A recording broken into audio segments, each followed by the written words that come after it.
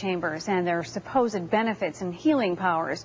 Much of the medical profession, though, believes the jury is still out, that there is little evidence that they actually make a difference.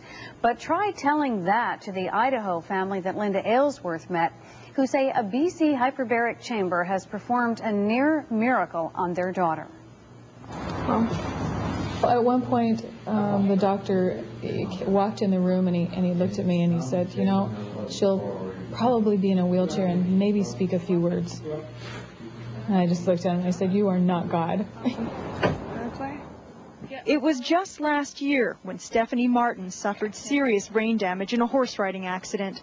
Unwilling to accept defeat, her mother set out to find something that could help Stephanie.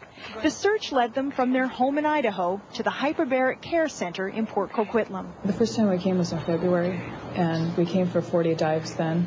And like I said, she was not doing anything. It was like she couldn't do anything, literally. The first time she came into the clinic, the only thing she could do on her own was basically breathing. She was not talking, she was not moving, she could not even sit up. The Martins heard that hyperbaric treatments might help. They also heard the hour-long sessions that cost up to $250 in the United States were just $75 in Canada. Today, they regularly cross the border. This is Stephanie's 160th treatment. How is it supposed to work?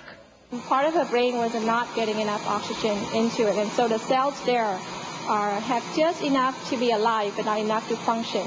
And so with hyperbaric oxygen, it brings the oxygen directly into the area, into the cells where it's needed the most, and also reduces swelling, and so the cells are able to function much better.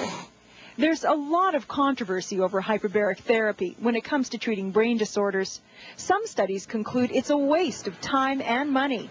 That's not the way Lori feels. We've just seen nothing but healing since we've been here. It's just like boom, boom, boom. Every time we come and we go back home and it's more healing. You can see why Lori believes when you look at the home videos that document Stephanie's recovery. From barely being able to move her foot enough to knock over a stuffed toy. Keep going, Steph. That's so good. To gaining enough motor skills to turn pages in a book.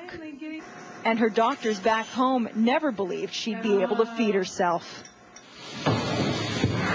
It's possible that Stephanie's brain would have healed itself without hyperbarics, but that she stood up and walked for the first time 2 months ago, even though doctors predicted she'd never get out of a wheelchair, makes you wonder. Maybe in time she would have came around. I don't know. I don't know that, but time is very valuable to us, and it's quality of life. You know, it's what we have every day, and she's getting that back. She's getting quality of life back. And she's able to communicate. She can write, without any trouble, all the names of the people closest to her. And best of all, she can talk again.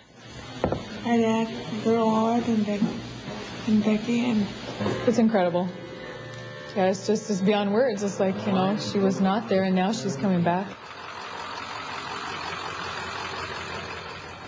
The Martins will return to their home in Idaho tomorrow, but they'll be back after Christmas for 40 more sessions in the hyperbaric chamber.